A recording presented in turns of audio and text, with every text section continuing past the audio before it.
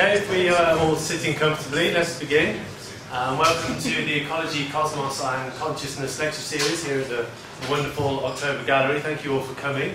This is a regular lecture series. It's been going for about 4 years now, and we meet up once every last Tuesday of the month, more or less, and various talks on various themes, anything under the umbrella of ecology, cosmos and consciousness, particularly psychedelics and that kind of thing.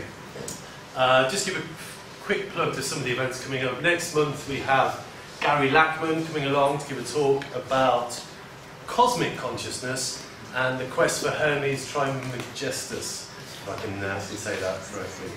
And the month after that, I'm very pleased to just discover this very day, in fact, that Robin Carr-Harris, where are you, Robin? He's here somewhere. He's going to come and give a talk for us at the end of April about his research doing neuroimaging and psilocybin, and MDMA as well. In fact, I had myself in a brain scanner yesterday as part of his research project. That was quite interesting. Ben will tell us more about his research anyway. So one of the things we do here at the gallery, this lecture series, is we organised a conference last year, co-organised it with some colleagues at the University of Kent and my good friend here, Ben Sessa. It was called Breaking Convention, a multidisciplinary meeting on psychedelic consciousness, and we're planning to do another one next year at the University of Greenwich. Just for interest, some of you may have been to that conference last year. I'm just plugging some of the posters are on sale downstairs. They're a limited edition art print if you're interested, so you can grab one of those if you were there. Final plug as well is just for my friend Johnny, who is attached to the gallery and he's got his own exhibition. You can grab a flyer downstairs on the 9th of March, his work called Apophenia. So that's it with the plugs. So without further ado, I'll introduce, it doesn't need much introduction, but my good friend Dr. Ben Sessa is a child and adolescent psychiatrist. I never know quite where you put the pauses in that, but I think I got it about right. And he also has had a long-standing interest in psychedelic research and psychedelic renaissance and reintroducing psychedelic psychotherapy, particularly in this country. So he's going to come and talk to us about that. And he's also my co-director on the Breaking Convention. So please warm welcome for Ben Sessa.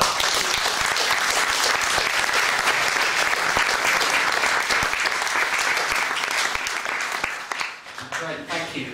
Cheers, Dave. Can you hear me? Yeah. Oh, this is working. I feel like Kylie. Okay, so brilliant. This is really lovely to see so many people here. This is like a success, whatever happens now. So it's really great to come back here. Thank you, Dave, for this opportunity. I've been following Dave's ecology and consciousness lectures carefully, and there hasn't been much on MDMA, but a lot of the classical hallucinogens and psychedelics have been well represented. So it's good to have some talking on MDMA tonight. It's a homecoming for me because I went to college just all around here at UCL as a medical student. So I don't think I appreciated it at the time. It was all a bit of a blur, these streets, but it's nice to come back here and see it all today. So I'm going to be talking about 3,4-methylenedioxymethamphetamine tonight, and I hope to learn something from you all because it's a complicated subject and I am a beginner in this subject.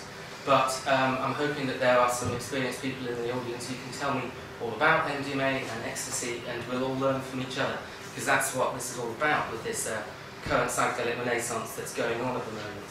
So the main talk is really about the idea that if you were to invent a drug that perfectly mimicked all the conditions you want for psychotherapy, it would probably look like MDMA. And this is a very fortuitous experience that we have this drug, and it's about the politics and the journey and why have we not used it up till now, and let's start doing the research and see if we can start using it. Because the viewpoint that I'm coming from is that as a clinical doctor, it's all about developing effective, safe treatment regimes for patients. I've seen people commit suicide through untreated PTSD. This PTSD is a very complicated disorder, and it is a killer in a good proportion of people who have that diagnosis. And after decades and decades of treatments, we don't have good treatments for a significant portion of people with treatment-resistant PTSD. So this is a subject that is crying out for a good clinical approach, and let's see if MDMA can help. So a very brief introduction about what are psychedelic drugs. I was trying to explain to somebody earlier what does the psychedelic experience feel like, and I kind of kept stumbling because it's very difficult to explain what it feels like. Probably be easier to play it on the piano than to describe it. So we can classify psychedelic. I won't even try and explain psychedelic experience, but we'll go straight to the science. So different ways of classifying psychedelic drugs. We talk about classical psychedelics, and that's this group of LSD, psilocybin, dimethyltryptamine, and mescaline. These are all potent 5-HT2A receptor, actually they're not potent, they're partial agonists, 5-HT2A receptor, and those are what we call classical psychedelics. Then we've got this group that are called the entactogens, or sometimes the empathogens, depending on whose definition you use. They are all potent serotonin receptor and dopamine receptor agonists. The most famous of that is MDMA, but there's a whole load of them. They're all based around the structure of phenethylamine, 2CB, 2CI, 2CT7.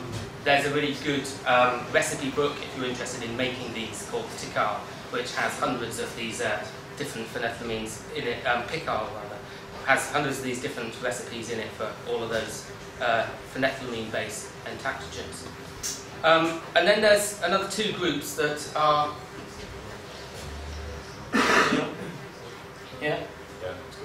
Okay, is it better if I dance maybe? No.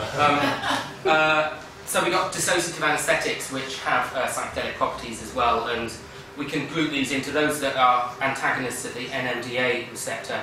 It's important here to recognise that NMDA has nothing to do with MDMA, which is a completely different idea, and those that are both based around the kappa opioid receptor, ibogaine and salvia. So I'm not going to be talking about most of these drugs tonight. I'm going to be concentrating on MDMA. This is a little bit of a background on psychedelics themselves. Another way to broadly classify psychedelic drugs are those that are based around the structure of tryptamine and those that are based around the structure of phenethylamine. Now, both tryptamine and phenethylamine are common brain chemicals that are common in all parts of the brain and the rest of the body.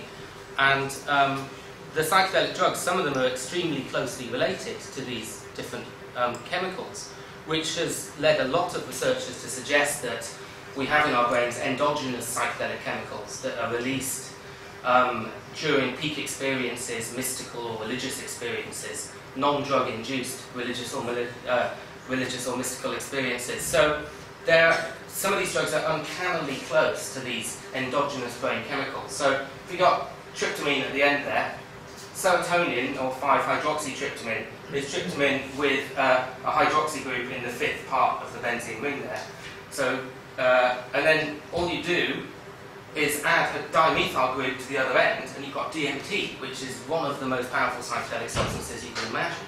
And it's incredibly close to an endogenous brain chemical, which really does add a lot of weight to the suggestion that we maybe do have endogenous chemicals in our brain that produce spontaneous psychedelic experiences.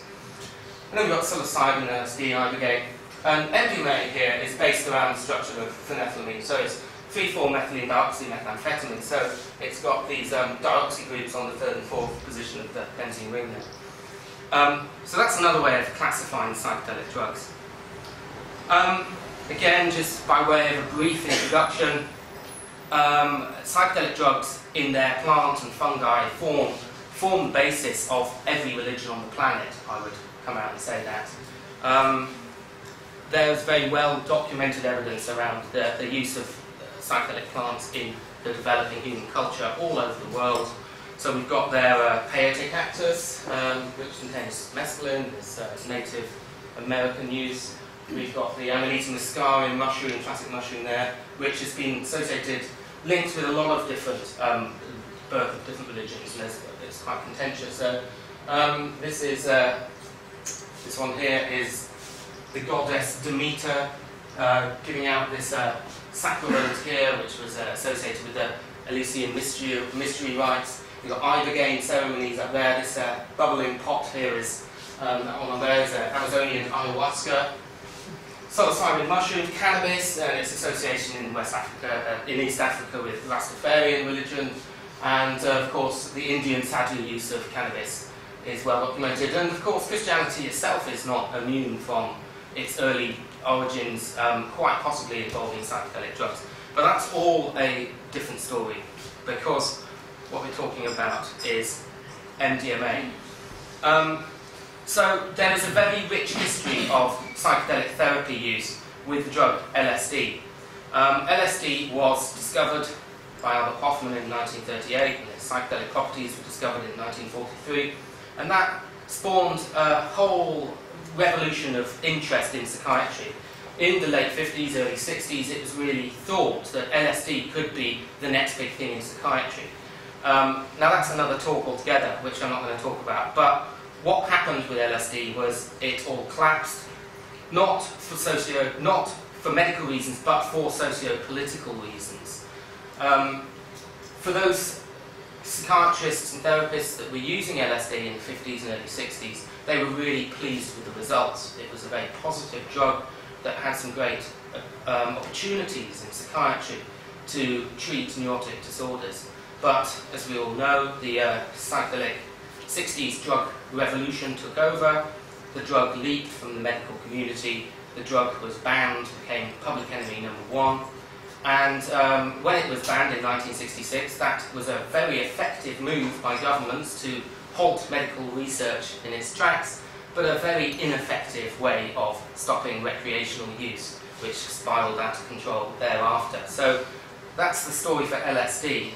And there's been something of a hiatus in psychedelic research in the last 30 years, since the whole, the first psychedelic interest took off in the 60s, until very recently, and that's where we are today with the renaissance of interest in psychedelic research in the last few years. So I'm going to talk about the timeline for MDMA and how we got to the point where we are today. But just as a brief introduction about what is MDMA. So it's a serotonin agonist. It is associated with a recreational drug which used to be called ecstasy. I'm not quite sure what ecstasy is now. It's a bit of a meaningless concept. It's a pill, whatever that is. It is a shorter experience than LSD. It's a 2 to 5 hour experience. It is less intense from a perceptual or distorting point of view to LSD. It is almost always pleasurable, and that's a really important aspect of it. I'd say about 99.8% of studies anywhere will demonstrate that subjects experience pleasure with MDMA. There's a chap called Andy Parrott who's managed to publish the only studies anywhere that demonstrate a negative affect with MDMA. So it is, and that's quite unique as a drug, as a psychotropic drug in psychiatry. It's second really only to opiates, morphine and heroin, are a drug that you can take and will cause pleasure every time in every user, on almost every circumstance. Very important aspect of any psychedelic drugs is this concept of set and setting, which is that the total experience of psychedelic experience is very much a product of the environment and the mindset in which you take the drug. And that is true for MDMA, but certainly less so than for LSD. LSD is a drug experience that could go one way or the other and is deeply influenced by set and setting. MDMA is also influenced by set and setting. We'll see this with the studies. But, as I said, it's an invariably pleasurable experience, which is a really positive thing when we're looking at it as a clinical tool. It has these empathogenic qualities, and this is really important. It seems to spontaneously improve a sense of empathy between the user and the therapist. It allows you to connect on a very deep personal and bodily level with the therapist. It allows you to access repressed and difficult and painful memories, and allows you to explore those memories in depth without being overwhelmed by the negative feelings that go with exploring painful memories. And I'll talk about this in a bit more detail, but that's probably its most important psychotherapeutic effect, among others. It is physiologically safe in proposed therapeutic applications. Now that is the statement that some people may find contentious. We've heard so much about the neurotoxic damage of ecstasy, and I'm going to concentrate on that quite a lot. But I will put my head on the line here and say it is safe in clinical applications. There's really no evidence to suggest that doses and patterns of doses that we're proposing in clinical therapy need to cause any physical problems at all.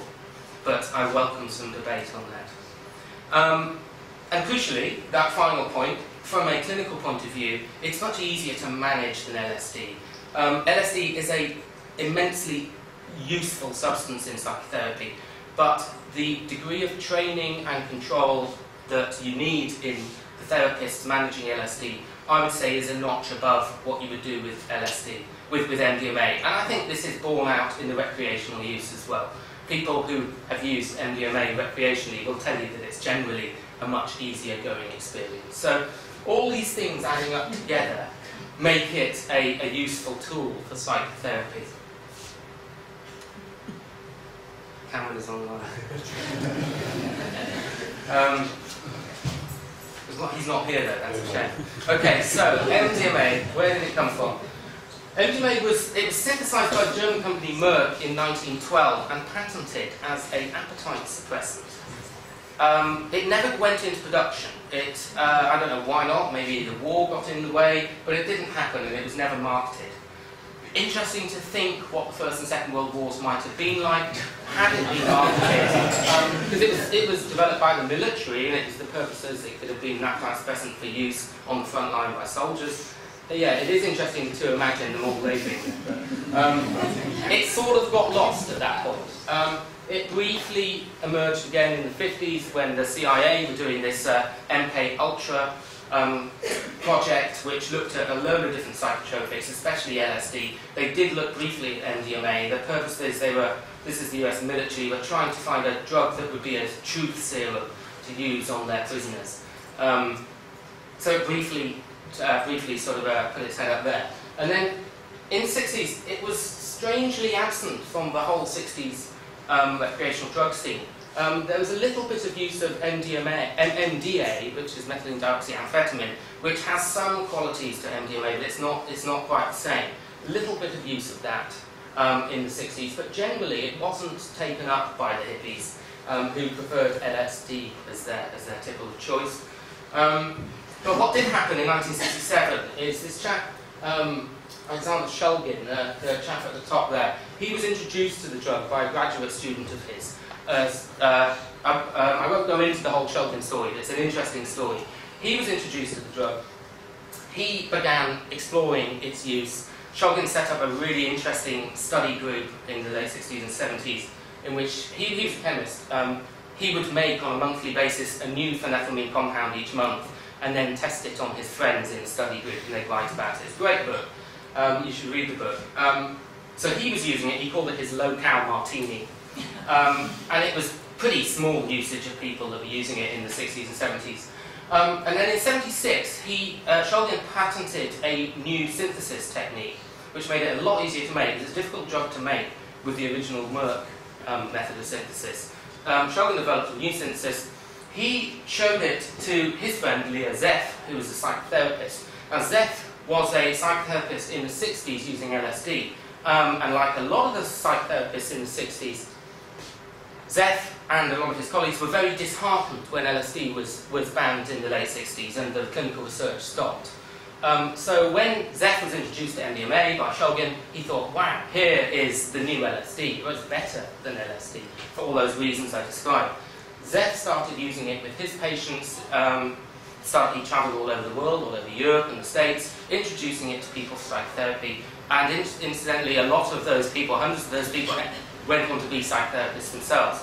So in the late 70s and early 80s, it was growing in stature, still amongst a very small number of people. A lot of them on the west coast of America, it seems to be that way. Using MDMA psychotherapy. And by 1985, we were beginning to see a couple of small anecdotal case studies were published around its use. So nothing like a proper double-blind placebo-controlled study, but anecdotal case studies of its use. But what also started happening, just like LSD, in the 80s, late 70s, early 80s, MDMA started turning up in nightclubs. This is interestingly around the time, it was in Dallas, where Dallas, as we all know in the 80s, was this very glamorous place, lots of people using cocaine. The police started getting seizures of this weird tablet, which people were calling Adam. And it started growing in popularity in the mid-80s, the early 80s there in Dallas, where it was more popular than cocaine in some cases. Another important move when it comes to the European market was, this is Bhagwan Rajneesh. This is Osho. He's a Indian guru chap who was in the States, had a commune in the States. In the late 80s, mid-80s, they were ejected from their commune in Oregon, and they moved to, well, they spread out around the world, but a significant proportion went to the island of Ibiza. And they were using MDMA as part of their psychospiritual development, and that took the drug to this little unknown Balearic island, Ibiza. I stayed at the Osho complex for a month in India years ago. It wasn't as exciting as I hoped it would be. So we're moving on now, we're coming up to 1985. And in 1985, the authorities had had enough. There were too many reports of the drug turning up recreationally. And the DEA put out this emergency ruling to have it banned. There was a backlash by the psychotherapists who said, no, this has medical uses. They put a case against it. The judge ruled that it does have medical uses and it should be Schedule 3, not Schedule 1. But the DEA overturned that and put it in an emergency Schedule 1 class, where it's stayed ever since. So it's a massive twisting of the law, really, and it doesn't say much for the jurisdiction, does it, that it's been an emergency drug since then. But what happened was this created a big stir amongst the psychotherapy community that were using it, and a chap, Rick Doblin, oh, there was a picture of him earlier on the previous slide, he set up an organisation called the Multidisciplinary Association for Psychedelic Studies. And in its early days, MAPS was set up primarily to push, to fight this legislation against MDMA. Because they were in a catch-22 situation. It was a scheduled drug because there was no decent data to say it's safe. But no one could get a license to do any studies because there was no decent data. So the DEA said, how do you know it's safe? You haven't done any studies. So MAPS would say, let's do a study. You can't do a study because it's not licensed. So it was a catch-22, and it's taken 35 years since then to finally get an MDMA published study, which is where we're now at. So, meanwhile, as with LSD, the popularity recreationally grew massively. Medical research stops overnight, but the recreational use grows. In 1987, famously, Danny Rampling and Paul Oakenfold had a holiday to Ibiza, where they discovered the Osho community using MDMA. They took it to the dance floor, they brought it back to the UK, set up a club in South London called Shoom, very popular. By 1988, we call this the second summer of love. MDMA is massive, the whole concept of illegal raves kicks off. In sort of two broadly different areas, we've got the Manchester scene going one way with indie music and them using ecstasy. We've got the dance house club scene, and that's going the other way using ecstasy. Ecstasy is everywhere. By 1993, rave was a mainstream thing. The Shaman had their hit Ebenezer Good on Top of the Pops. That was kind of the end of underground MDMA. It was well and truly in the arena by then. Interesting, it's important to note, between 1988 and 1993, there was a brief reopening of a window of experimental research, legitimate MDMA research in Switzerland, which spawned a whole generation of psychotherapists using MDMA and other psychotropic drugs for their psychotherapy. And I'm very pleased that we've got two of them in the audience tonight, and we're going to have a chat with them later.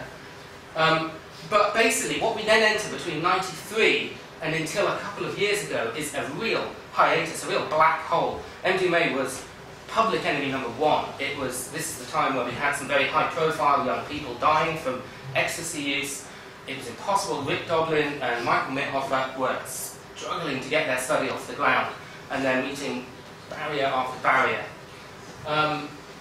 And then in the last few years it's really opened up. And in 2009, David Nutt was working for the ACMD, which is the government-based committee looking at the risks and safety profiles of different recreational drugs. He was commissioned to write a report on ecstasy. I submitted 2 papers to that. We were very clear that ecstasy, or MDMA, had positive clinical uses and it shouldn't be a Class A or Schedule 1 substance. We were really clear about that. He submitted the results, the government read it and said, oh, that's not what we had hoped to hear. David was outraged and went to the press and wrote a famous article about ecstasy, or that, he called it ecstasy, that ecstasy is safer than horse riding. He got in loads of trouble with the government, but he stuck to his guns and he just said, no, this is, you asked me as a government expert to, you commissioned me to write an evidence-based report, and that's what I've done, and these are the results. I'm sorry that they do not fit with your agenda, but these are the results. That's what my job is. And they sacked him. So that was 2009. And then in 2010, Michael Mithoff finally completes his PTSD study for MDMA, and we finally, 35 years after the banning in '85, have hard data on the table about the safety and efficacy of MDMA psychotherapy. Where are we going from here? I'm hoping to start this study with MDMA in the next 12 months, which will be fantastic for this country. As for what's happening recreational with kids these days, I'm not quite sure.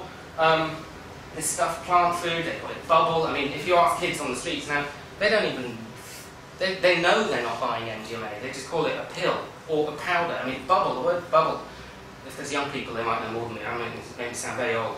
But the concept that you just want a stimulant for the night, and it could be anything, and you buy it online and then you write a blog about it, you know, it's not MDMA. So that's where we are at the moment. You're keeping up. Do shout out if you want to. So I'm just going to go back a little bit to the golden years of MDMA therapy. And this is when Zeph was using it, because what's really important is that when we talk about therapy and psychedelic drugs, we're not talking about taking this drug every day, like you take an SSRI antidepressant. It's not that you take LSD or MDMA day in, day out for months and months and months to treat your mental disorder. This is about psychotherapy. It's not about psychopharmacology. It's interesting, people get really excited about this and they talk about drugs, drugs, drugs. Psychedelic therapists are principally psychotherapists, and the drug is used a very small number of times as part of a course of non-drug psychotherapy. So all of the studies that we're looking at are 12 to 20 sessions of psychotherapy with the patient, of which 2 or 3 are assisted by the psychedelic drug. And that's really important to understand when people think, you know, the idea of psychedelic drugs as clinical treatments. You're not popping a pill every day, far from it. And this is the work that came out of Zeph and his work in California. And where it was found to be really useful is in neurotic problems, relationship problems, couples therapy, and particularly post-traumatic stress disorder. So I'm going to just have a little look at post-traumatic stress disorder, which I'm sure people have heard of. So, all psychiatrists have experience with PTSD. You could almost argue that there isn't a psychiatric problem that doesn't have a trauma-based cause. As a child psychiatrist, I can't help thinking it all happened in the first 3 years. It's obviously not quite as fatalistic as that, but thankfully that is quite often the case, so I have a job. But post-traumatic stress disorder is a very broad term, and until about 10 years ago in psychiatry, we really framed PTSD as a severe, life-threatening, catastrophic event, like a single rape, a car accident, an earthquake, a volcano, something, a one-off, discrete, episodic, catastrophic, life-threatening event that happens to you. We're now seeing things much more broadly, and PTSD is being applied in psychiatry to a much broader range of problems. In child psychiatry, I use the term complex PTSD all the time to refer to children who've been consistently emotionally, sexually, physically abused or neglected during their childhood. So it doesn't have to be a life-threatening event. A single episode of rape as a child by your caregiver that happens again and again and again over many years you develop the same syndromic problem as PTSD. So what's happening in PTSD is that you've got this catastrophic psychological traumatic event, or events, and what is thought is happening that there is a lack of integration, and the way in which memories are stored and processed and integrated for that event immediately afterwards has profound effects on those memories staying where they should be in the brain. So the analogy I use with patients is, if you think of a memory is a multimodal sensory event, yeah? A memory is a smell, touch, taste, sound, feelings, emotions, so it's all of those. So if you have a memory, there's a little bit of all of those. It's not just a piece of information, it's all of the sensory stuff that goes with it. And what's very, very important for the processing of memories is sleep, and uninterrupted sleep.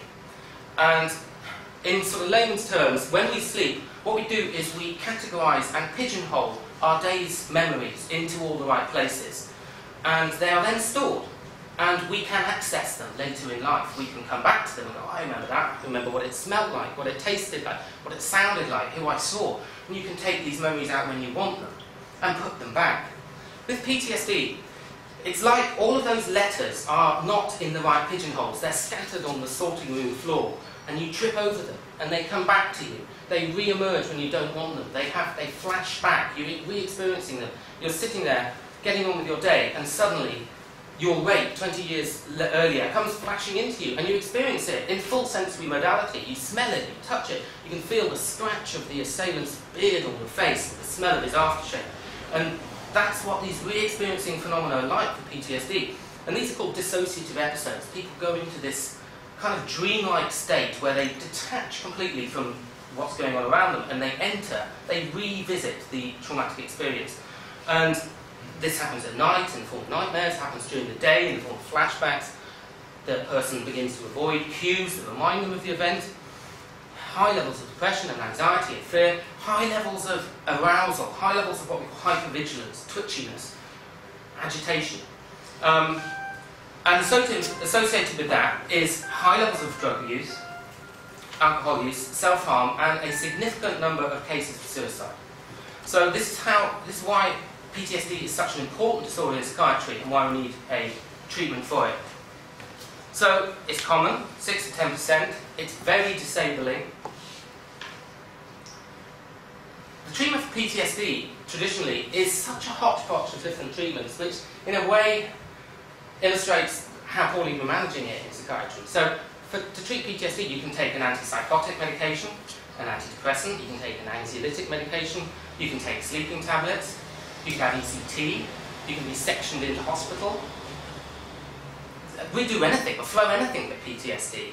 And there's an evidence base for all of these treatments. And the underlying treatment for PTSD, for trauma, is, as you might imagine, it's revisit the trauma in a safe therapeutic environment, talk about it, overcome it, learn to relax, get it out of your system, and then you can move on. That makes sense, and that's called trauma-focused psychotherapy. Tell me about your rape. Oh, well, there I was 12 years old, he came into the room, it was like this, tears, pain, sadness, I want to run away. Sit there, let's breathe, let's get through it. Week after week you get through it, and you overcome it, you put those letters back into the place where they belong. You can still access those memories, but you can access them when you want them. The trouble is that for a significant minority, 25% of cases of PTSD, this doesn't work. They cannot do this trauma-focused psychotherapy, because when they're asked to revisit those memories, they are so overwhelmed with this negative affect that they just dissociate and they can't go there. Now, PTSD has been very closely associated with combat. In the First World War, they called it shell shock. I'm not sure what they called it in the Second World War, but we call it PTSD now. Very high rates of PTSD, and that's a staggering figure. That more people die from suicide than in the combat. That actually, I was reminded the other day, probably refers more to the Falklands conflict than Iran and Iraq. Maybe Iran soon. Iraq and Afghanistan. Although, I guess the data's not back from Iraq and Afghanistan about who's going to commit suicide, but I reckon it'll be high. The American military spends $50 billion a year on disability payments to returning soldiers with PTSD. So, if we were going to invent a drug to treat PTSD, trauma-focused therapy, what qualities would it have? You'd want it to be short-acting, because you want it to work in a single session. You don't want people zoned out of their heads at the end of the session. You want it to not be a dependent drug. You don't want it to be a drug that you don't become addicted to. There's no evidence that you can become addicted to MDMA. No physical addiction. Anything that's pleasurable, like golf or opera, has a dependence quality. You might want to do it again, but it's not a physical dependence. It's non-toxic at therapeutic doses. It reduces feelings of depression. It increases feelings of closeness. It raises arousal to allow you to be motivated to take part in the therapy. But it also, paradoxically, at the same time, relaxes you. So you have this reduced hypervigilance. That's a very unique quality of MDMA. No other drugs and psychotropics do that. A drug that I call it restful stimulation. That you're stimulated and you're chilled at the same time. A very unusual property. And it has some effect on the 2A receptors that as LSD does, which allows you to look at problems in a new way, with look at entrenched problems in an innovative, novel way. So this is an important slide, and it's a busy slide, but for the psychopharmacologists out there, it's important because it's about the receptor profiles. So MDMA has a very strong affinity for serotonin, and that's where in the HT1A and 1B we've got the low mood, the depression, reduction, anxiety, increased self-confidence, euphoria. This is why ravers take it recreationally. So that's all the euphoric ecstasy bits of it. It also has an effect on the 2A receptors, the same as LSD, and that's this alteration in perception of meaning. It allows you to think laterally, new ideas. It has an effect on dopamine and norepinephrine, which increases your level of arousal and alertness, increases your stimulation, and allows you to engage with the therapy. It paradoxically has an increased alpha-2 activity, which causes relaxation, calmness, so you're not overwhelmed by the activity. And at the hypothalamus, it has this weird effect on the release of oxytocin. Oxytocin is a hormone that's released in the brain. It's released very strongly in the brains of breastfeeding mothers, where it increases the empathy and bonding between the mother and the baby. MDMA has the same effect in the brain. So, well, this one is here. All of these are now linked to why it's good for psychotherapy, why it's almost the perfect drug for trauma-focused psychotherapy. So, positive mood and creative thinking, stimulation, paradoxical relaxation, and this incredible ability to increase empathy and bonding. So it puts you in what we call the optimal arousal zone. This is a very important concept for trauma-focused psychotherapy. If you're too understimulated, you won't engage with therapy. If you're too overstimulated, you dissociate. MDMA props you right in the middle there, so you've got this stimulation level which is perfect to engage. So, what studies have been done? So, Michael Mithofer in 2010 published this study after 35 years of relentless perseverance by Rick Doglin and the guys at MAPS. And this is roughly how it looks. These are two hypotheses. Number one, subjects will show improved rates of PTSD. Number two, it will cause no harm. Very important hypotheses. And the way it worked was you had baseline measurements, you had introductory non-drug sessions, three weekly sessions. Then you had your first session with the MDMA, then 4 once-weekly sessions without MDMA, second dose of MDMA, 4 non-drug sessions, and then long-term, 2-month, and then, well, it's actually 3.5-year follow-up. That was a very simple study. Double-blind, placebo-controlled study, so half the people got MDMA, half of them got active placebo, and then they switched them over, so the placebo group could be controls for themselves in the crossover. These are the results. Now, if you know anything about PTSD research, this blows out of the water the next competitive treatment, traditional treatment for PTSD. So, in the first group, they've all got PTSD. For some reason, not fully. I'm not quite sure how those guys got into the study there. They all have PTSD at the beginning, both those columns. At the end, the placebo group the MDMA group, only 15% have PTSD, but the placebo group, they're still up there on near 100% with PTSD. So the difference there between the placebo group and the two yellow bars is the active effect of the drug. So that's not due just to the skill of the therapist, it's an active component of the drug, because both groups got exactly the same, except one got MDMA and one got placebo.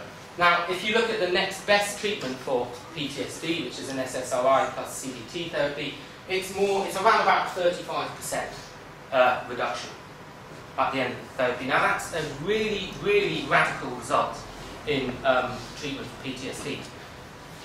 Too radical, really, and it needs to be taken with a great deal of caution. If I've got a criticism, and it's not a criticism, it's massive flattery. Michael Mithofer and his wife Annie are tremendously lovely, skilled, inspirational people. Huge hippies, and they will make anyone feel fantastic. So the point is, can we recreate this? That's an important negative slide. It just shows that there was no neurocognitive decline or impairment. So in other words, it did no harm. That slide demonstrates that it didn't cause any neurocognitive problems. We'll come back to those because I've just got some. These are just some qualitative comments about the therapy that people have been through, but I'll put those up at the end. We won't go through those. So, is it dangerous? Is it toxic? I mean, there is a lot of people who are concerned about MDMA, and this is really the negative influence of years of ecstasy, recreational abuse, that has been allowed to impact in a biased way on medical research. A lot of very early animal studies did suggest it was toxic, caused neurotoxicity.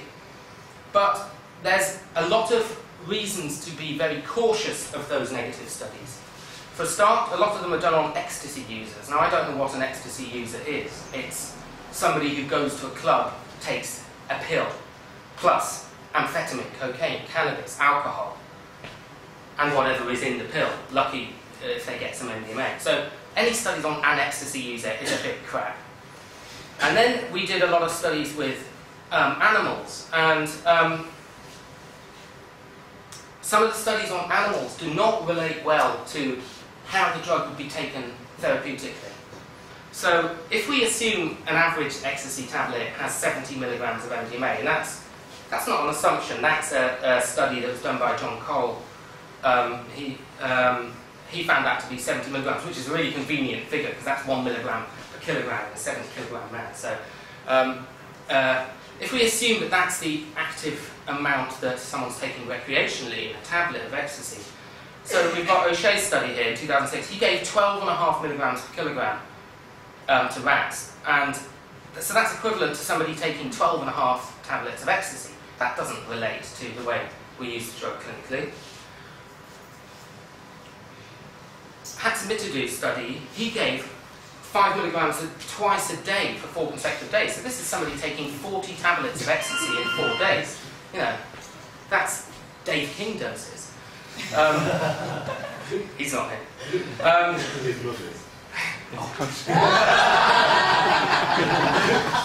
That's a joke, I just first name popped in my head. And then we've got Sable's study here, who his equivalent was somebody who consumed 160 tablets of ecstasy. But there is no relevance here to the clinical use of MDMA. Yet, the media jumped on these studies, and the pictures went all over the world of brains with holes in them, and primates and rats and rabbits and dogs with neurotoxicity. And we heard about a huge debate raged for about 15 years. Is the cell body damage? Is it the axon? Is there a recovery? For me, it's all irrelevant, these studies. They say nothing about the doses that we're using in psychotherapy. Where is it? The risks of MDMA. I mean, it is a toxic drug. Now, don't get me wrong there. I am not suggesting MDMA is a safe drug. There is no safe treatment in medicine at all. You know, sticking plasters have risks. Every single invasive treatment we do in medicine has a risk. MDMA is more risky physiologically than the classical psychedelics. You can die from taking MDMA, pure MDMA. It can be toxic. It's not nearly as safe from a physiological point of view as LSD or psilocybin. I mean, someone told me the other day you have to consume 170 kilograms of mushrooms to die from psilocybin. So that's a serious fungi lover. So LSD, psilocybin is low toxicity. MDMA does have a toxic level. It certainly does. And in the UK, we've heard figures of around about 20 to 40 deaths per year that are attributed on coroner's forms to ecstasy or MDMA. And acutely, it causes problems. It causes this bruxism, which is grinding the teeth, or a buccal acute dystonia, or gurning, something on that. For a while in the mid-90s, Mixed Mag had Gurner of the Month picture. I don't know if they still do that. But let's look at those 20 to 40 deaths a year. So Schifano did a really good study here. He looked at coroner's reports of deaths in a 3-year period and found 81 deaths attributed in part to ecstasy in a 3-year period. But when he looked at those more closely, 60% of those were had also had opiates, 60% had also had alcohol in toxic doses, so measurable doses. So that leaves only 6 deaths in 3 years. So that's 6 deaths in 3 years, with an estimated 300 million doses of MDMA being taken recreationally. So we're not talking about being taken in a controlled clinical setting. We're talking about kids on a Saturday night boshing 5 pills with 3 pints of lager in them and snorting lines of cocaine and staying up all night and not eating and not sleeping. So this is recreational use of ecstasy. It is still, and again, I kind of put my head on the line with this, it is a remarkably safe drug. And I don't say that out of any biased position with any agenda to push other than the clear evidence-based data. And it's very hard to argue against that. As a psychiatrist in 1988, we were hearing, is ecstasy going to be the next epidemic? Are there going to be huge numbers of deaths? Are there going to be huge amounts of depression and dementia related to ecstasy? So here we are, 25 years later, of heavy MDMA use in this country. We are heavy users of MDMA.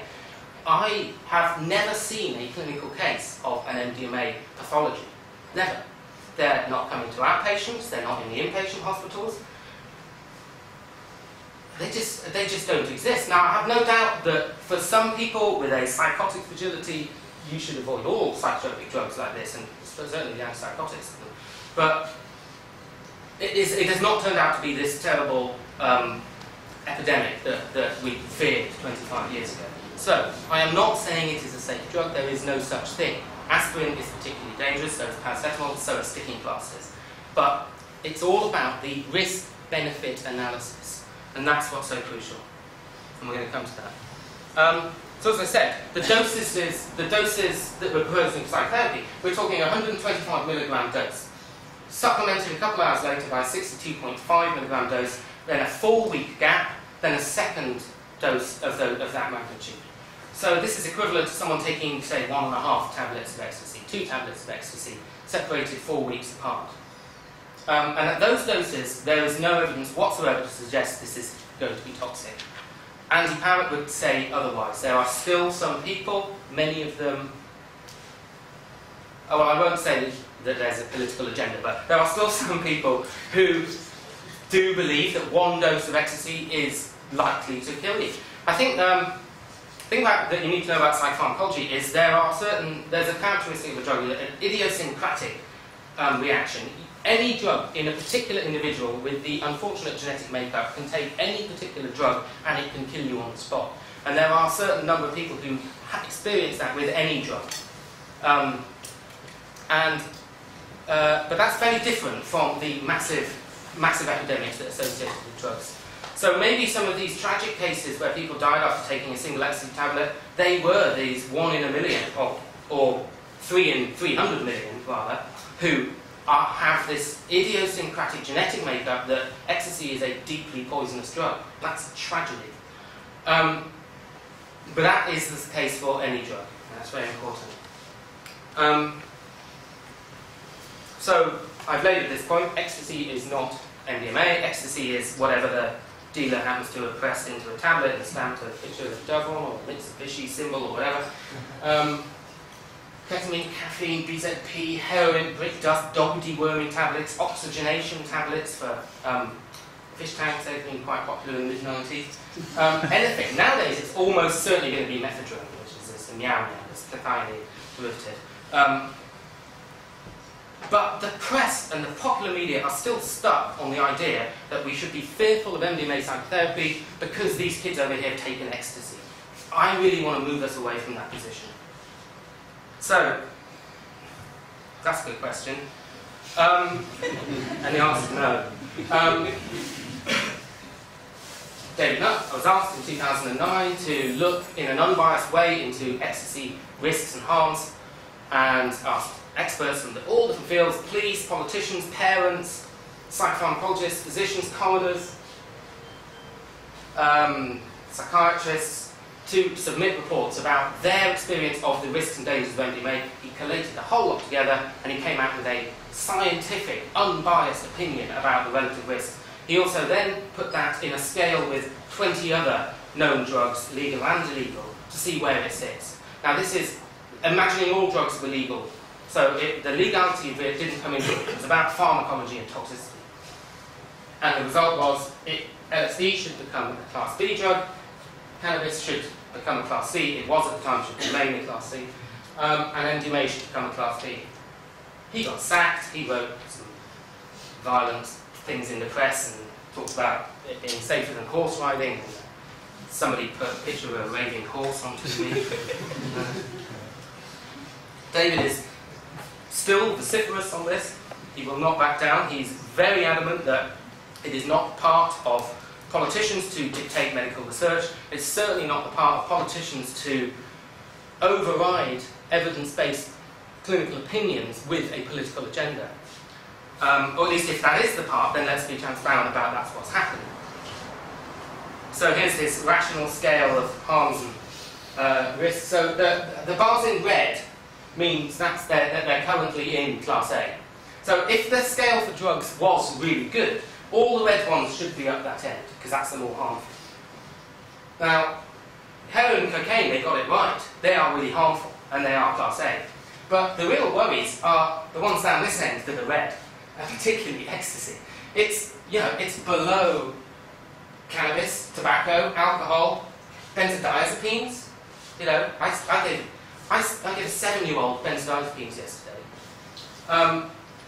That's my job.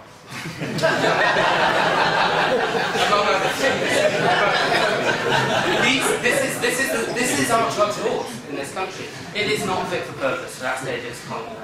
And I'm not here to talk about recreational drug use. I've got strong opinions on it, but I kind of steer clear of that argument because I'm more interested in these drugs being licensed for medical use, and so that reason I have to steer clear of the recreational argument. But it is relevant here for me in as much as the fact that ecstasy is Class A makes it very difficult to do research.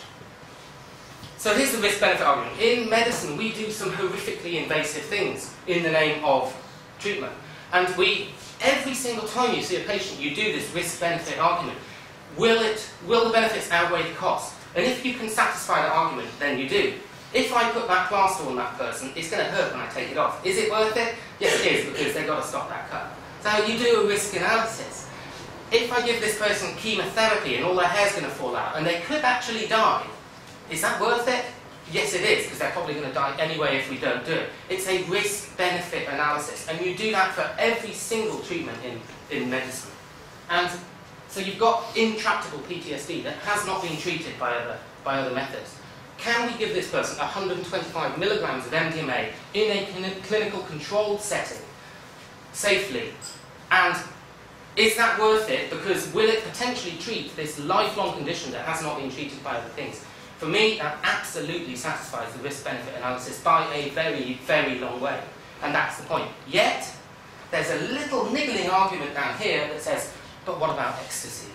And that is incredibly irritating as a doctor who's interested in the evidence-based objective science of it. Incredibly irritating that MDMA was ever a recreational drug.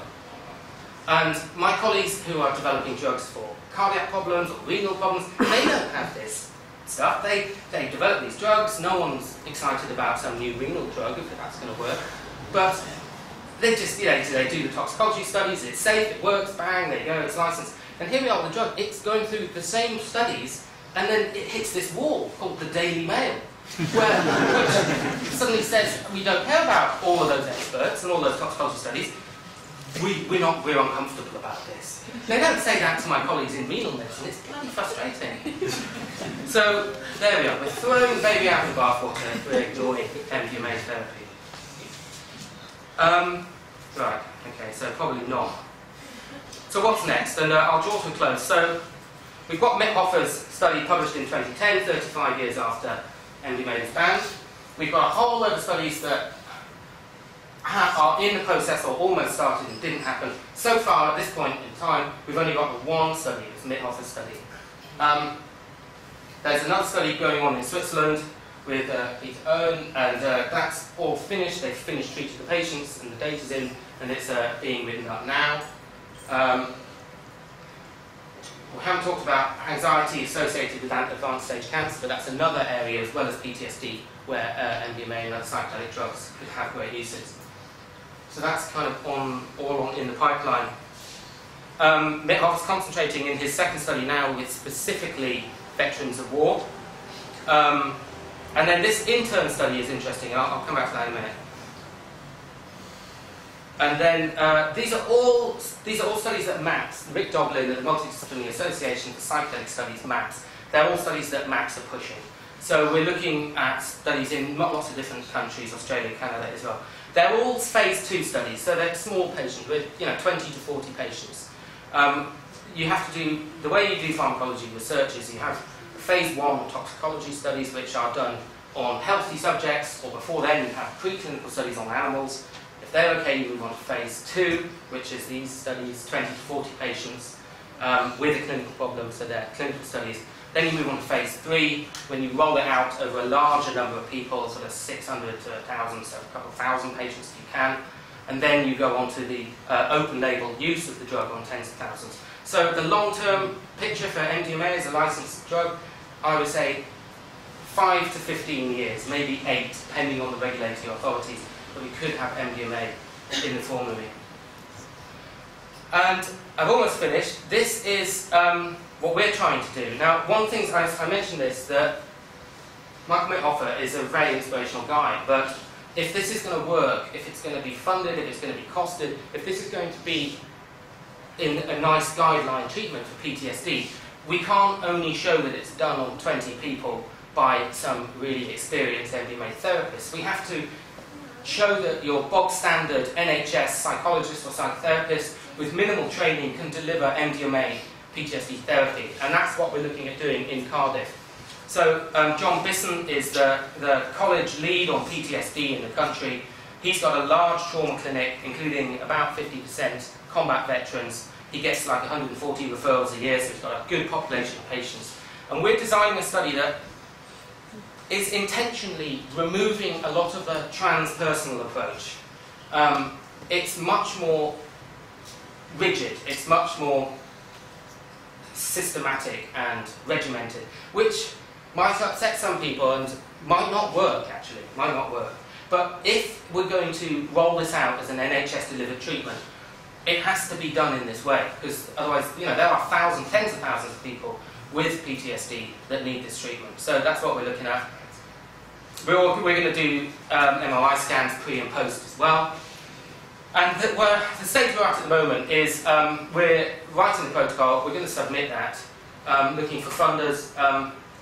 Interestingly, the Royal Legion, the British Royal Legion, are interested because they are desperate for something for PTSD. So that's a potential funder. So the hope is that within the next few months we'll have an idea about funding, and then we're looking at a 3-year project to treat patients with PTSD with our psychotherapy study. MDMA could be useful for other things. Could be useful for depression and anxiety, couples therapy, anxiety associated with end-stage cancer.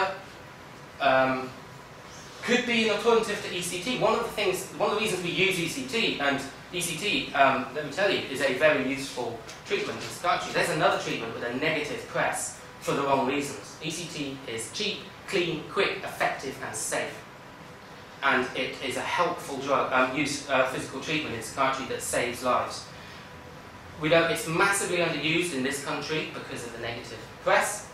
It's used much more in other countries where it's effective and people don't have to sit on drugs all the time. The reason we use ECT is when we need a rapid response. The SSRI antidepressant medication takes about 4 to 6 weeks to start working. If you've got a suicidal patient who's catatonic, or they're not eating or drinking because they've got such severe depression, you use ECT and they recover very quickly.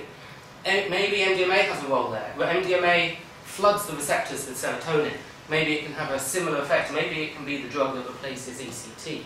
I would be fascinated to know what happens if you give a severely depressed patient a high-dose MDMA session. I think it would be like ECT. I think you would see what we call a reaction on the end of the needle type effect. I have approached the guy that runs our local ECT clinic, but he wasn't too interested. So maybe if it's sold as MDMA could be the nail in the coffin for ECT, that would have a lot of popular support. Okay, and of course, there are plenty of people in the psychedelic community who say, why should the doctors be running the show here? These drugs have important uses for psychospiritual development. We should have these places. We should be able to go to a clinic and take MDMA and psilocybin and ayahuasca, DMT, tree hugging, that's my vision. And why not? I don't know. I mean, again, that's not an argument I should allow myself to drift into. But I do believe that these drugs have beneficial uses in the non-clinical population for psychospiritual development. You didn't hear that from me. So there's a number of studies in the psychedelic renaissance, a number of groups in the psychedelic renaissance that are pushing. Beckley Foundation, Amanda's not here, is she? Yes. Is she? Oh. Beckley Foundation is this country's leading proponent of consciousness research and psychedelic therapy, backing a lot of the studies going on at the Imperial University. Max has talked about a lot. Recent conferences, that's our Weird Looking conference there, that's the Breaking Convention conference, World Psychedelic Forum in Europe, HEFTA. So we've got an explosion, a mushrooming of interest in psychedelic research in the last 5 years or so. I'm going to finish with Freud. Freud made this statement that one day we might be able to augment our psychotherapy with chemicals. This was a distant dream in the 30s when he wrote this. He was a neurologist, so I think Freud would have been really keen on psychedelic drugs. I think he would have seen them as tools to enhance the psychoanalytical process. And I think he would have been very keen on MDMA. He liked cocaine. Interestingly, Jung, who has been very much embraced by the psychedelic community because of all his talk around the collective unconsciousness and the archetypes and the cross-cultural dimension that Jung talked about so deeply, he's a real sort of favourite in the psychedelic community. He didn't like psychedelics, he wasn't keen on them at all, didn't think they were very helpful. He did know that. But Freud, I think, would have liked them. So, we have a good history of research in this country, and we need to revisit it. We need to be really responsible. You know, MDMA is not safe, is not a 100% safe drug, there aren't any. But it can be used safely. We need to be boring, unfortunately. We need to cut our hair. And we need to be boring, grey-suited doctors. Because, unfortunately, that's the approach we have to take. It is unhelpfully linked in with recreational drug abuse, and from that unhelpful linking in comes all the negative media attention. But if we can do this, and if we can sell this to the population, that it needn't be controversial, this is medicine, this is evidence-based medicine, then we owe it to the population, the patients that we work with, to give it a shot, and that's what I'm doing. Yeah. Thank you.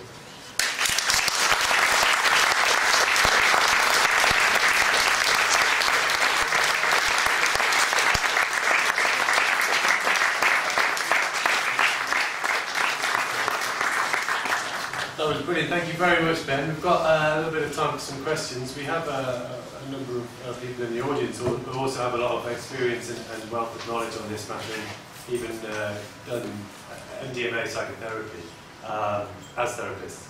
So I'll open up the floor for questions. I'll just say to Ben, first of all, I'm intrigued to think, what do your colleagues make of this? What do the psychiatrists think about it? It's overwhelmingly extremely positive. The first reaction is curiosity, like, that's weird. I didn't even know that field of medicine existed. That's the first thing. I've had a few comments along the way that this is career suicide, don't do this. But that's, that couldn't have been more wrong. I mean, when I started doing this 7 years ago, since then I've spoken internationally, I've published papers, and that's way above the other people of my contemporaries. So it's actually opened up loads of doors. But I think it's worked because I've taken this very straight-laced attitude. I talk about this hiatus of research in the last 40 years. It hasn't been a total hiatus, and the hippies have been flying the freak flag high for the last 40 years, but unfortunately the doctors haven't. So if we're going to get this transpersonal psychotherapy back in, we've got to do it gently. So I think people respect the fact that I've got this kind of gentle, professional approach. We have some questions from the floor, please. Yeah, just over the back here. Can you speak up as well? There is a microphone. Oh yeah, we've got a microphone. I thought it was really interesting. I just had a few questions on the published study, if that's okay. Yes. So the placebo group, did they go through exactly the same protocol as the MDMA group, apart from the MDMA? Yeah. Why were the remission rates so low? Because I thought your average rate of remission just from a standard therapy course was much higher than that for PTSD. I think that's about standard. About 25% placebo response is a pretty standard response for psychotherapy. And so I was just wondering, sorry, you didn't say the sample size of the population or where it was published? The Mithofer study. Yeah. The sample size was 20 patients, crossed over, so they all had placebo or MDMA, and then those that got placebo were then given the opportunity to have open label MDMA. So it's 20 patients. It's small, it's a pilot study. There were very strict inclusion and exclusion criteria. They couldn't be dependent on any drugs. They could have had some past drug history, but they couldn't be dependent on any drugs or currently using any drugs. They had to come off their psychiatric medication for the course of the study. They had to not have a personal or family history of psychosis. They couldn't be pregnant, they had to be physically well. So those are the sort of standard inclusion and exclusion criteria. All adults, 18 to 65, I think. Equal group of males and females, I think. Just how much of which journal was it? Mithofer study was Journal of Psychopharmacology. The follow-up study is coming out in Journal of Psychopharmacology in the next few months. I reviewed it the other day, so that's coming out. That's a long-term follow-up, 4 years. One question, please.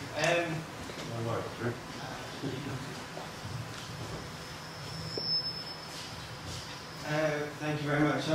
When you had your slides up for the timescale, you had one session and then 4 weeks between that were non-MDMA and then another MDMA. So the course of the session was 10 weeks? The total course of the psychotherapy, the study was, well, it's like, there you are. Baseline measurements, 3-week introductory sessions, so that's 3 weeks. The 4th week MDMA, 4 non, that's 8 weeks, 9 weeks, plus another 4, it's getting on for 16 weeks by the end of it. And how long would a normal therapy kind of take with kind of standard CBT? Well, there's a wide variety, but 16 weeks is about normal. Would that be the same for... Yeah, it's comparative to some of the other CBT studies and the other drug studies as well. Okay, thank you. Questions from the floor? Pass it along that way, then. Hi. So you mentioned about the Daily Mail brick wall that you hit. Presumably, as doctors, you can give people drugs that are illegal anyway, right? So you mean we can like use morphine? Or yes, something. yes. So how does the Daily Mail brick wall actually kind of stop this kind of research go on? It makes it very difficult to do studies. It makes it very difficult to get a license to do these studies. You have to get ethical approval, and you might imagine that the ethics board are unbiased by public opinion, but they're not. The truth of the fact, as we saw with David, is there is a media and political influence upon medical research. There just is, and so That's where it gets stuck. It's got an awful lot better in the last few years, and I think it's going to snowball now, because now we've got data on the table. It's taken 35 years to get down the table. Now we can say, there it is. Hopefully there'll be many, many more coming. Is there a way you could just change the name? Like, you just don't call it MDMA. Well, it's got connotations, and that's what the press jump on. It's very you called it by its first initials of those. I can't remember the first. I don't think you can't change the name MDMA because that's chemical. That's its chemical name. I mean, it's almost a similar things happen in terms of the studies with psilocybin nowadays. Loads of studies going on with psilocybin, and researchers could have used LSD. In fact, wanted to in a lot of cases, but found that it was much easier to get research for psilocybin because it doesn't have this. You know, people hear those 3 letters, LSD, and it's terrifying. A lot of people don't know that psilocybin is magic mushroom. So that is almost what's happened in some respects. I can't think of a decent analogue other than MDMA that isn't MDMA that's going to do the job. But yeah, I mean, I think in terms of changing the name, let's not call it ecstasy anymore. Can I ask you about the type of psychotherapy that's being used in this study, for instance? Can you say something about that? Yeah, this might be a good chance for me to ask Friedrich and Conrad about their experience, but Michael Mithofer's study, during the course of the drug experience, it was relatively unguided at the beginning. So there was several hours of lying back with eye shades on during the initial intoxication with the drugs. It's quite a quick, it's quite a heavy uptake, the rush of taking the tablet. And then when that died down after a few hours, then the eye shades would come off and there'd be the explorative trauma, post-trauma work. It was always relatively unguided, so it wasn't structured like CBT, like now we're going to talk about this. It would be what the patient wanted to bring, which was really the purpose of the preparatory session. So they'd have these 3 weeks before to talk about what they wanted to talk about.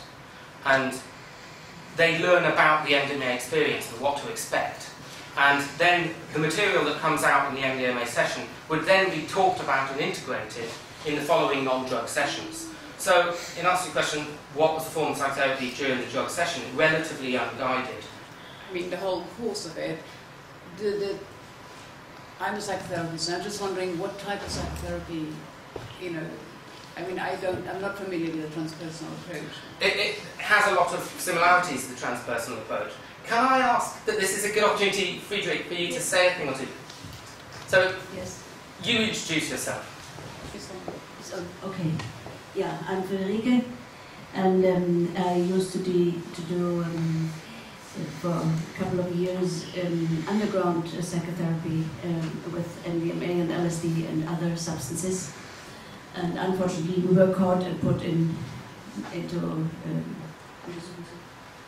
jail. In jail. Yeah.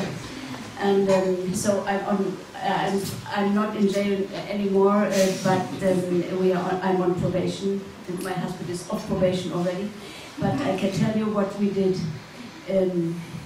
We had a quite long. Shall I stand up? It's up to you. It's easier. We had quite a long introduction series because we first taught our clients to learn how to be with the substance, because I think it's pretty hard work for the client and the therapist to go directly onto the trauma.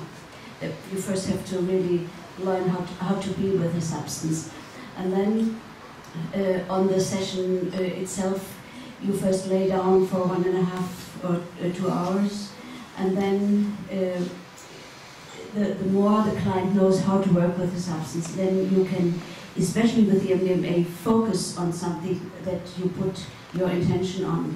But this you have to learn in between and on the session itself again and again, to focus on what you want to see, and then stick with what you what the client looks at, and then you guide him just by holding him or whatever he needs. You guide him through, because he is totally out of fear when the substance really works, and when he knows how to be with the substance, and then he can look and sort of relive but from a distance. With the LSD, you are right in it. So with the MDMA gives you the very good distance to the trauma, and you can sort of look at it at different angles. You can look at it, and you can even look at the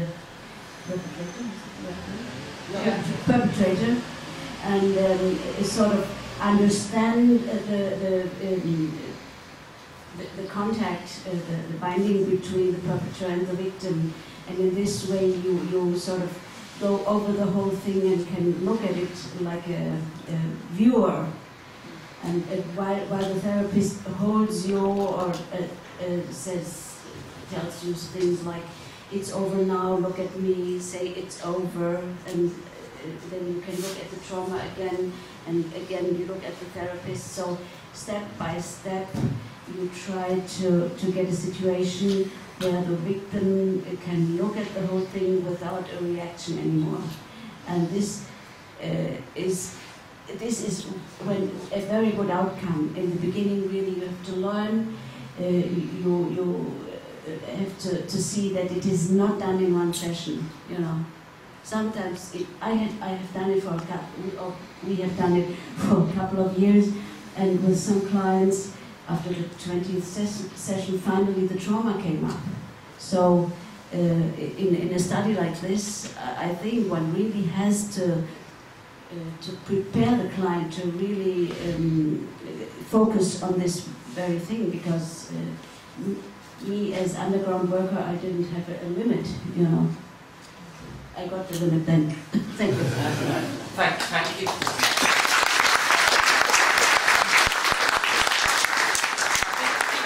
That describes a really nice effect of the MDMA. I mean, people I've put up some of the qualitative reports, but people talk about it as if it's like a life jacket or a bulletproof vest that they can go into battle with. It doesn't mean you don't experience the negative affect, because you certainly do. And some of the patients said, "I don't know why they call this ecstasy.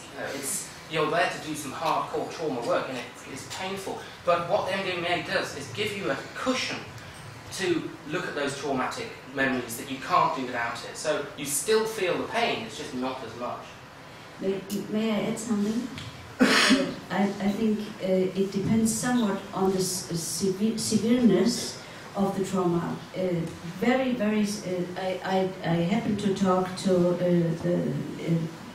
the leader of the Swiss study, and they had very heavy cases on post-traumatic stress disorder, and they found out that when the trauma is very, very heavy, in the first or two sessions, the clients don't feel anything. They say, "I don't feel anything," because the resistance is so hard that even with the MDMA, you don't get immediately to it. So then there we can really see that when the dissociation is so big, we can't reach it with 1 or 2 or 3 sessions. Got time for just 1 or 2 questions, and I will have to I'm around and I'm happy to talk. Yeah, we can stay around for another half hour after that and have a glass of wine and cool off a little bit. But just 1 or 2 more questions and then we'll play. Yeah. I mean, as far as a scientific study, you've laid it out brilliantly, you know, and the same with Matt and the Beckley Foundation. But as you said, the main problem is a political one. And in a sense, it's going to take a really, really long time before that changes slowly. At what point can you envisage, I mean, you hinted at the psycho-spiritual effects, and it seems at some point that the reason there's a political problem is society is still hung up on the possibility of seeing anything in terms of a spiritual or anthropological even, or societal. Are there any other possibilities for studies that can be done, or permission, you know, on an anthropological kind of level, on a sociological level? Is there any way that you could add some scientific weight to that? I mean, I think... Can you answer that? Yeah, I think you're kind of talking about the kind of work like, is it Celia Morgan's been doing research where they go around to people's houses, where they're taking the psychedelics at home and doing kind of scientific research on people. It's like field research, is that what you're talking about? Well, kind of, but I'm also saying that at some point, rather than, I mean, I've understood because of what happened in the 60s and the cultural reasons, that science had to separate itself from that. But it seems to me at some point they have to come back round to acknowledging that that exists, because So that's always going to be in the back of... Can we push forward the agenda for not just clinical uses of these drugs, but healthy people taking them for psychospiritual reasons? Absolutely. That would be great, but where is the method? It would be very hard, and I think we've got to crack the medical people first. As I said, it's not shared with everyone's view, but my view is if we're going to move this forward from the medical point of view, we've got to separate it from the recreational view. I personally have a very strong feeling that the war on drugs is not fit for purpose, and that these drugs should be legalised for safe, adult, non-clinical recreational use. That's my personal feeling. I can't say that as part of my work clinically, because I think that might damage that. So, but that happened in the 60s. Yeah, it happened in the 60s. But it wasn't just the pop stars and the poets who were taking LSD, it was the doctors as well. Yeah. So, I've got to steer clear of that argument. And I think, yeah, absolutely, I thoroughly think that psychedelic drugs can be very positive for personal psychospiritual growth. But the trouble is, they have to be taken with so much care and attention that you can't be having kids at raves taking them for... It's difficult to argue that they're doing it for psychospiritual growth. I think they are, in a lot of cases, but it's kind of difficult to sell that to the authorities. Absolutely. So we've probably got to do it in the clinical arena first.